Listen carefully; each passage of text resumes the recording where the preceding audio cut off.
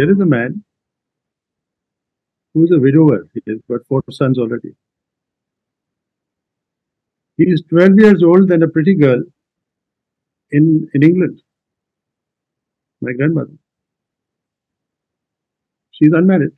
How does he think that they can make a success of marriage together in a foreign land like India, completely unfamiliar to her? Similarly for my grandmother. How could she think that a man like this would be preferable to somebody that she was engaged to get married in England? Young man, an army officer. Uske mukable mein, this old balding man from Kashmir, what was his quality? And the qualities were twofold. One was his intellect, and the other was his honesty. And the third, let me tell you, is my interpretation of it. It was his overwhelming love for somebody whom he felt would share his life. Because remember, in Kashmir of that time, if you could not choose your wife, he was already married once, and he had 4 children from that marriage. More, couple of them died.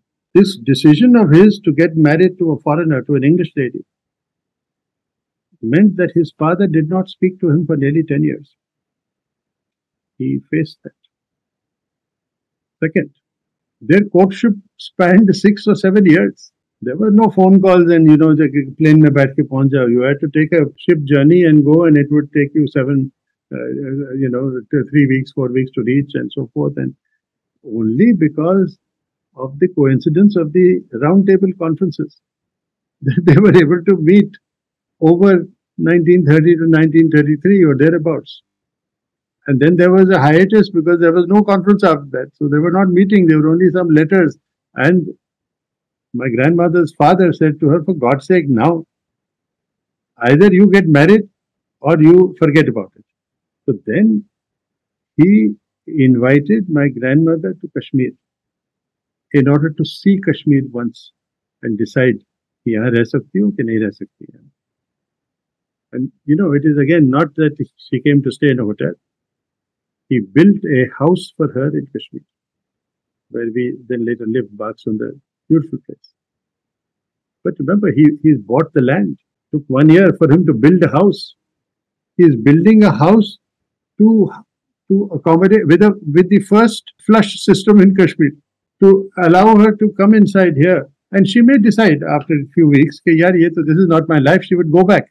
Then that house, that land, that flush system would be evidence in front of the world of your foolishness. And you're mat mari gayi aapki, you old man, you are looking after wanting for a young girl, etc. Who are you? What have you done? Because that house, what can you do? You can't demolish that house. So he did that. And it is for my grandmother's credit also that she comes to India. She spent 6 months in India. That journey itself is a fascinating journey, which you will see in the book. And then she decides to get married to him. And then again they are dithering. But because it's such a decision to take, it is upsetting their whole lives. And then I think it is the monarch of England dies. He abdicates. And you have a new King George being crowned. So they have one final meeting in London 2 years later. He takes the Maharaja's permission. He is again invited to go there. And they get married in London after 7 years of courtship.